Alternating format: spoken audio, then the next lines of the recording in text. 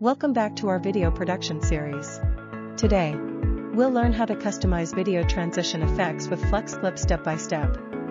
Click on the transition icon between the two scenes. You can find lots of transition effects in different categories on the left side of the canvas. Click to apply a transition, and you will see the effect the next second. You can adjust its direction and duration freely. Some effects allow you to change colors. Some other effects allow you to set the curve speed of the transition.